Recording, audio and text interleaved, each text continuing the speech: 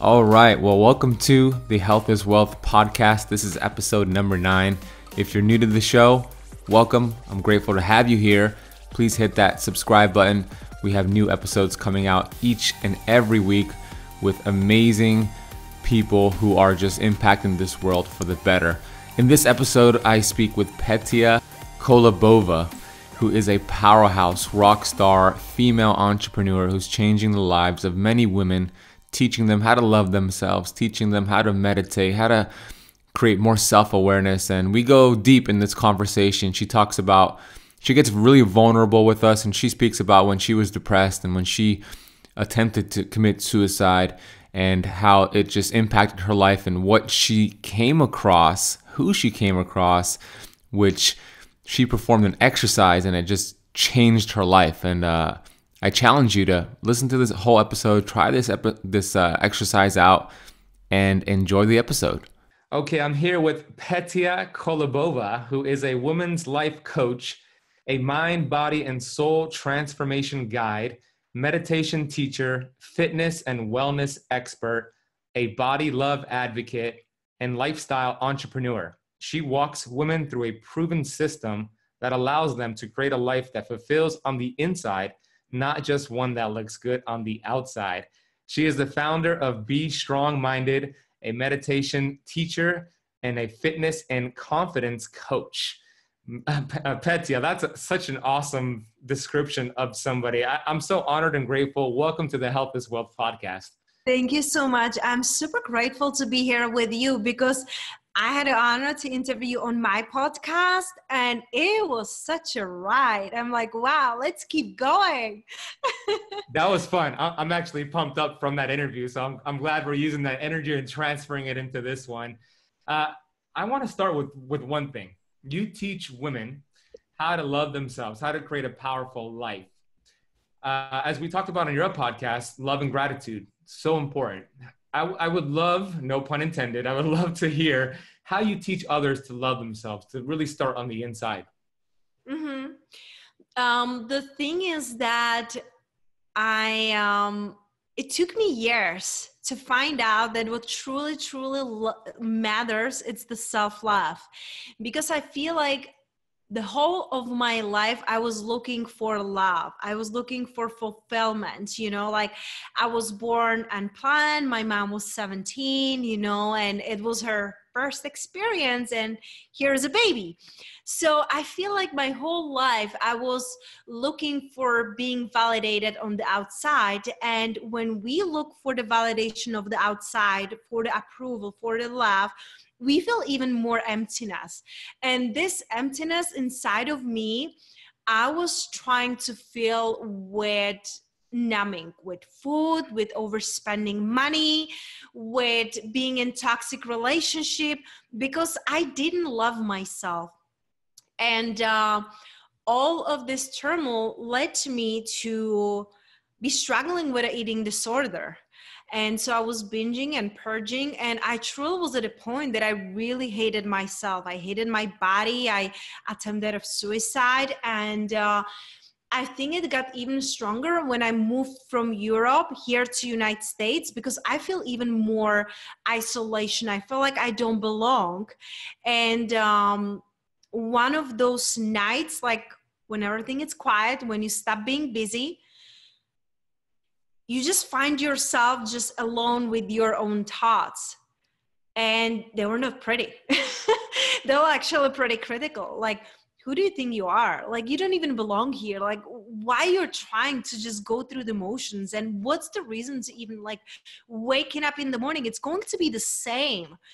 And in that moment, I realized, I'm like, wow, if I keep going this way, like I will again have that urge to not be here, because there was no reason for me to be here. I'm alone here, no family. Friends were very superficial because those were the people that I was attracting, because I thought that that's the only thing I deserve and only thing that's out there. So luckily I went online and I started like many of us do. I asked Uncle Google how to feel better, how to be positive. And I found then Louise Hay and her mirror work. And so I'm listening to her YouTube video, this, old sweet lady, she's saying, go to the mirror and say, I love you. I really, really love you. And I'm sitting there watching this video on the floor, like still like puffed eyes from crying. I'm like, I'm not going to even bother. I'm not going to go there. Like, why would I go? I don't love myself. I don't even like accept myself. And I'm like, oh, wow.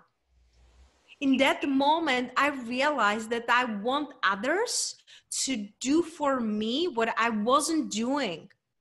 I'm like, it's just not going to never work.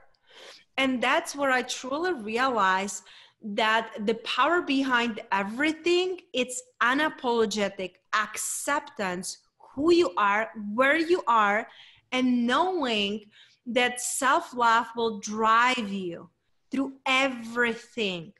Choosing the relationship with yourself, choosing the relationship with food, with your partners in life, employees or employers.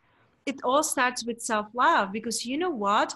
When you truly see your worth, you stop giving discounts. That's good. That's really good. When you truly see your worth, you stop giving discounts. I love that. Unapologetically accepting yourself.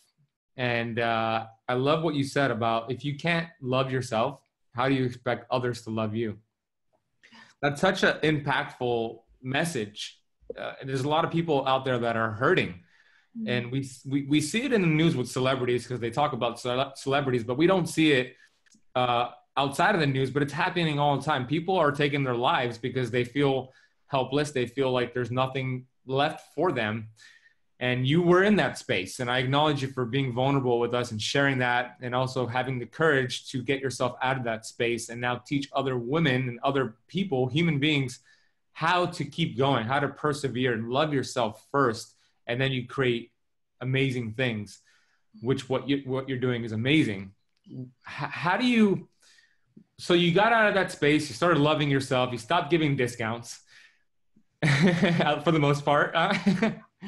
And what was the next step for you? I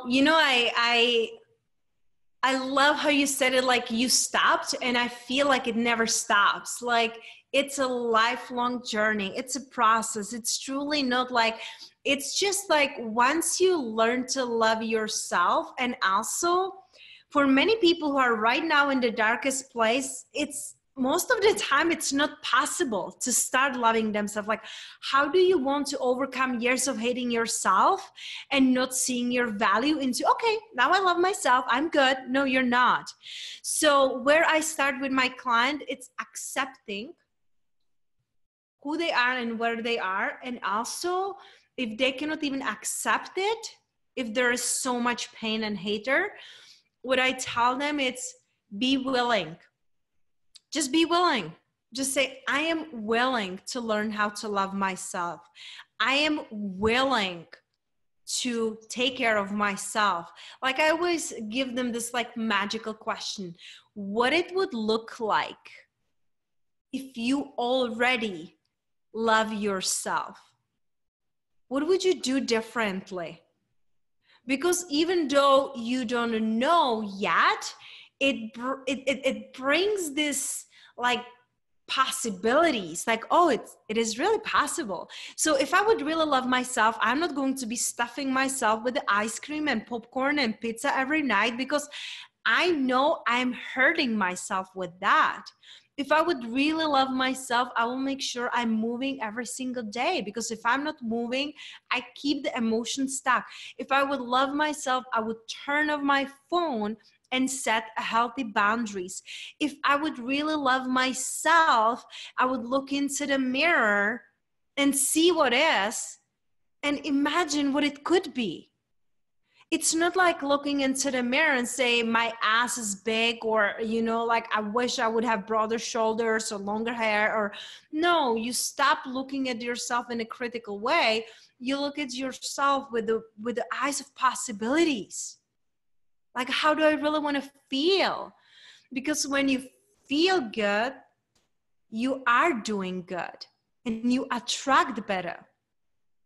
It's really just Yeah, it's really just about accepting what is and knowing that where you're right now, it's not where you're meant to be.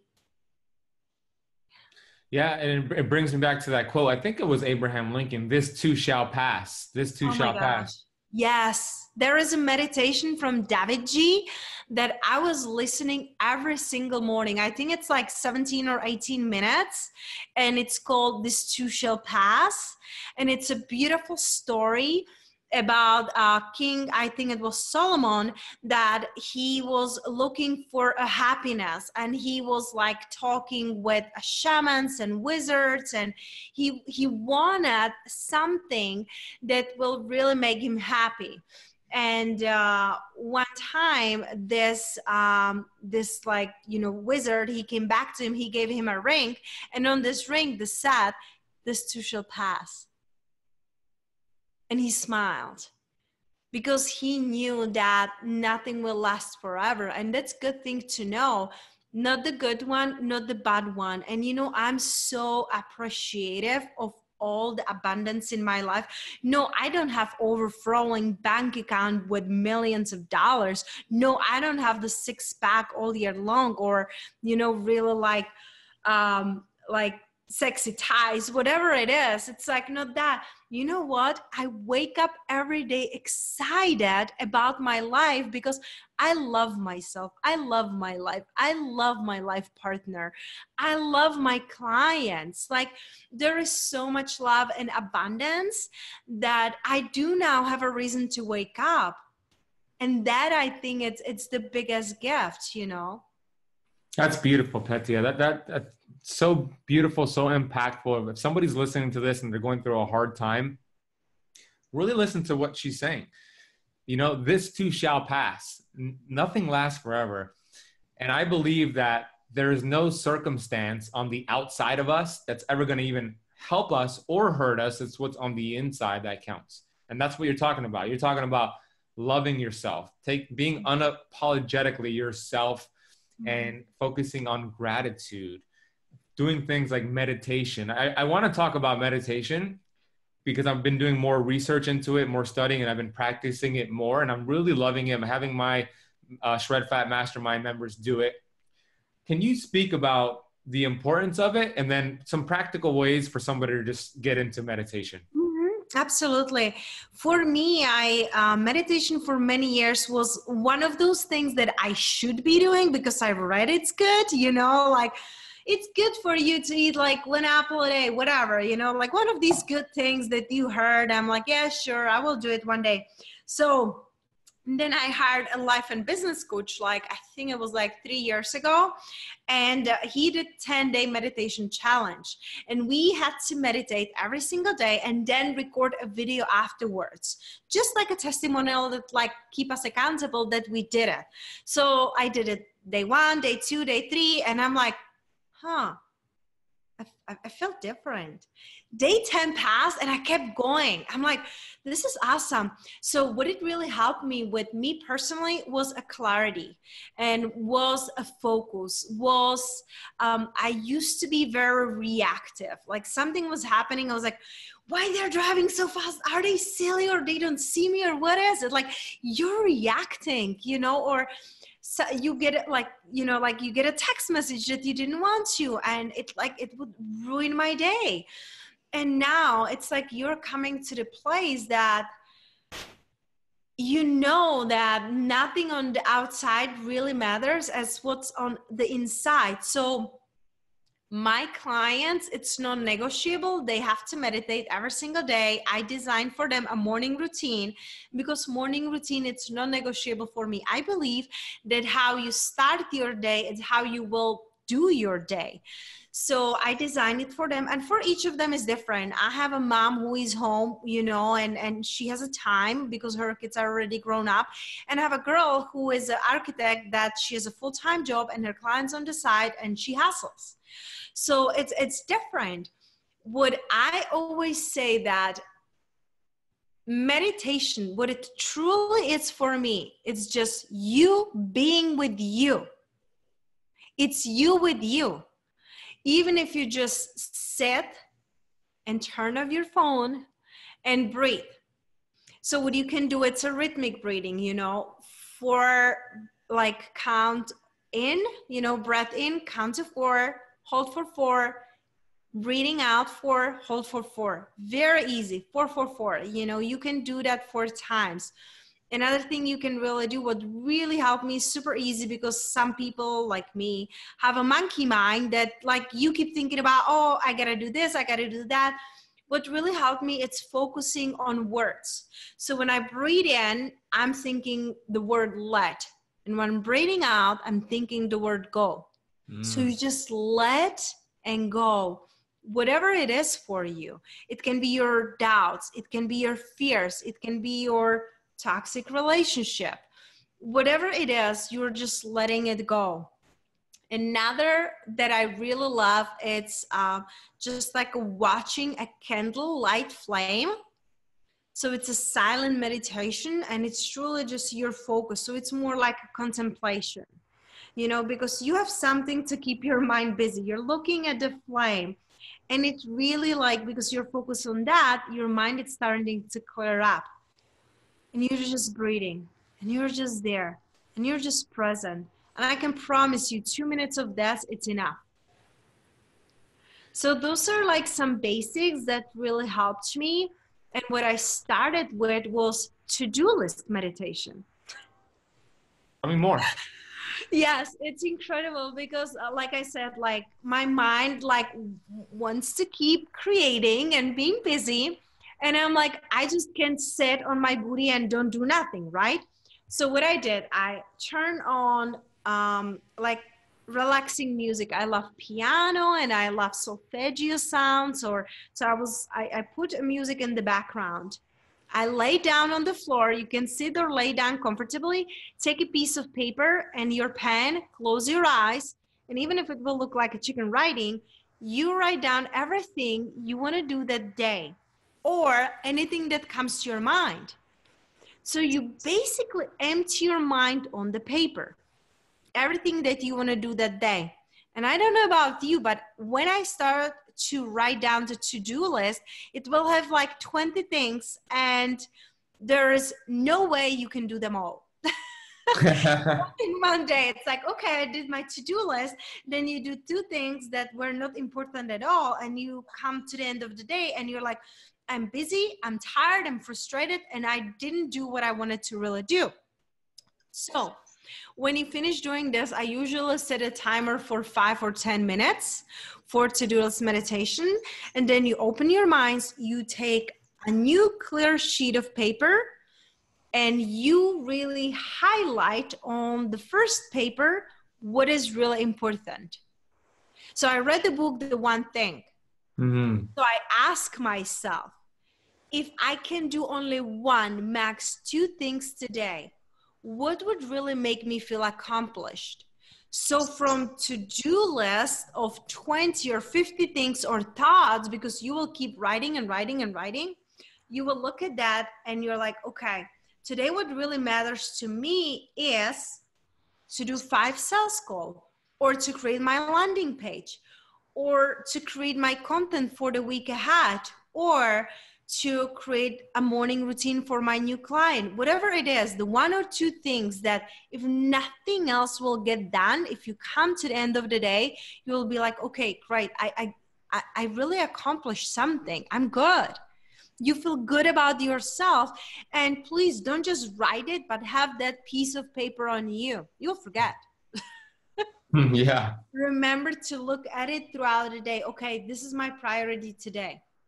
So it really helped me. So it was like active meditation, but it helps you clear your mind, because if you don't put it on the paper, you will keep having it all in your head, and that's energy wasted. That's really cool. I've never heard of that to-do list meditation. I love that idea. It's such a great solution, or I should say tool, for somebody who has that monkey brain and they have all this information and they don't know which direction to go or which direction to start in. It's a mental dump. That's what it is. You're dumping all this information, putting it on paper. I love it. And I always tell myself this: if you think it, ink it, right? If you Yes, think that's it, awesome. Put it on paper. Don't just leave it in your head, because if I do, I'm going to forget it for sure. That's such a great tip. I love that. I want to close this out. I want to ask you one question, and then I want to acknowledge you. The one question I want to ask you is, if somebody's listening to this and they're hurting right now, they're just in a rock bottom space, they're depressed, they're overweight, they have low energy levels, and they don't really see the light at the end of the tunnel. They don't see any light. They just see darkness, and they happen to come across this podcast and they really connected with you. What would be an actionable step for them to take today? What can they do to get them towards the right direction on living a powerful life? Mm-hmm. That's an amazing question. And what I really find helpful throughout my journey was, first, what we just said, it's this too shall pass, and also design your ideal life. So I'm a firm believer of journaling. And if you're right now in a space that you don't feel good, you're feeling alone and isolated and depressed maybe, and you really don't feel like a way out, take your journal and write down, I'm so happy and grateful now that I have the love of my life in my life, now that I have a income on continuous basis, now that I live on the beach house surrounded with my healthy kids. It's really being there, because this will open up your heart and mind to possibilities. And it's not just the daydreaming, it's designing your life. So I would really suggest take your journal and just get wild. Just really write it all down. I'm feeling so amazing now in my body that I feel strong and healthy and connected, and I am in the community of people who love me and get me just because of who I am. But be present in that moment and journal about it, like even every single day. You know what? One page, it's enough. It's just really opening your mind to possibilities, to that what is now really doesn't dictate of where you're going. You do. That's beautiful. I love that. Write it out. Petia, you're saying write it out in the present tense. Like, if it's already accomplished. I am so happy and grateful now that I am living a powerful life. I am so happy and grateful now that whatever it is that you want, write it out, journal it like as if it's already accomplished. And that's such a powerful tool. I am on board with that method, and I've seen it work wonders for myself. So if you're listening and you're in that space, heed into this advice. This is amazing, powerful advice. It's gonna change your life for the better. I wanna acknowledge you, Petia, for collaborating with me, for being vulnerable with me, not only in our one-on-one conversation, not only on my podcast interview on your show, which is called Be.Strong.Minded, but also on my podcast, this Health is Wealth podcast. You got very vulnerable. You're talking about your eating disorder. You're talking about being depressed. You're talking about how you were in that space and you discovered Louis Hay and you started loving yourself. And that takes a lot of courage to share that. And I want to say thank you for sharing that. I want to say thank you for continuing to share that message. Thank you for having the courage to go from a country that you're familiar with, Europe, to America, which are totally new to you, and creating a new life and stepping out of your comfort zone continuously, living a powerful life, inspiring me, inspiring so many people that you don't even realize. Like, I'm telling you, there are so many people you are impacting that you have no idea. They're watching your stuff. They may not be commenting, and they may not even be liking your stuff, but they're reading your stuff. And I'm one of them, and I'm grateful for you. And I want to say thank you. And I also want you to share where someone could find more of your information and work with you. Thank you so much. I really appreciate you, and I receive it with an open heart, your acknowledgement. And for those who would love to, continue to witness my journey, the best way is, I really love my podcast, as you mentioned, to Be Strong-Minded. And I'm also very active on my Instagram, which is Be.Strong.Minded. And, shoot me a DM or send me an email at petia@bestrongminded.com. I love supporting others and keep growing. I love it. I'm gonna put all that into the notes so you guys could look it up. And that this was a lot of fun, Petia. Thank you so much again. Thank you. I appreciate you. And thank you for showing up. You know, the work you're doing, it's incredible and it's changing people's minds and life and bodies every single day. So I'm super excited that we connect that. Thank you. Well, there you have it. That was a powerful message. And I thank you for listening to this episode in full. If this episode and this podcast has been helpful to you and valuable to you, I would really appreciate if you left it a review, give it a rating. It'll help get this message out there. There's a lot of people who are hurting. There's a lot of people who are feeling like they are alone in this world, and they're not. Everybody is important. We all matter. And this is an important episode and an important message. So please rate the show. It'll spread this message, share it with your friends, and have a healthy day.